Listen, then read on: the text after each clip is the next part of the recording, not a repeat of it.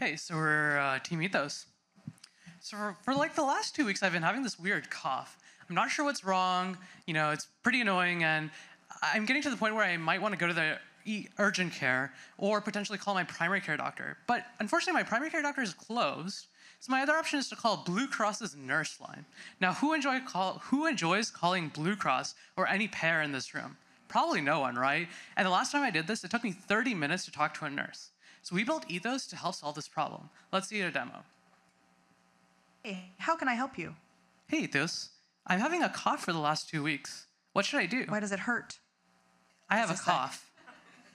When did the... Got it. How bad is the cough today? It's not too bad, but it's been going on for like 2 weeks. Do you have any other symptoms like fever? No difficulty fever. breathing or chest pain? No chest pain. It's not... Thank you for calling. Goodbye. So... Got it. Based on what you described. It sounds like you should see a doctor with... So, unfortunately, the audio in this room is a little bad, but the expected case It is does not this. appear you need to visit the emergency room. However, if your symptoms are manageable, are you coughing up any blood? If so, how much? Thankfully not. Based on your symptoms, it does not appear you need to visit the emergency room. However, if your symptoms worsen or you develop difficulty breathing, seek immediate medical attention. Consider using cough drops, honey, or over-the-counter cough syrup for relief. Drink plenty of fluids and avoid smoke. Thank you for calling. Goodbye.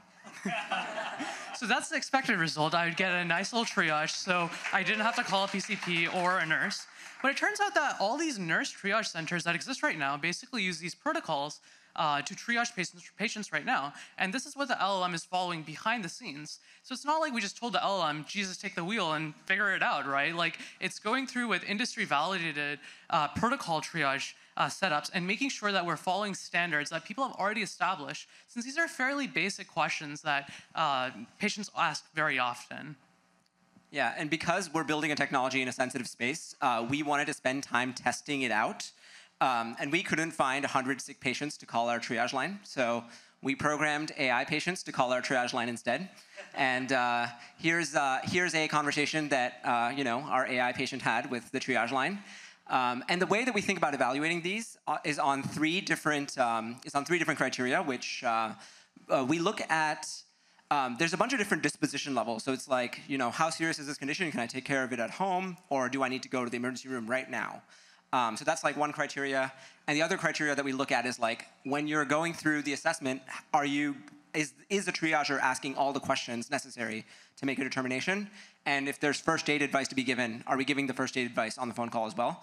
So we actually, we simulated this across 100 different AI patients with all these conditions. And, I think we have stats that show how well this works. The thing that I want to say is that I think that with technology like this, patients can really avoid like surprise ER bills if their conditions are not serious, and then hospitals can reduce ER admissions and offer these kinds of triage lines 24/7 in different languages for very little cost. So we're pretty excited, and we hope you are too.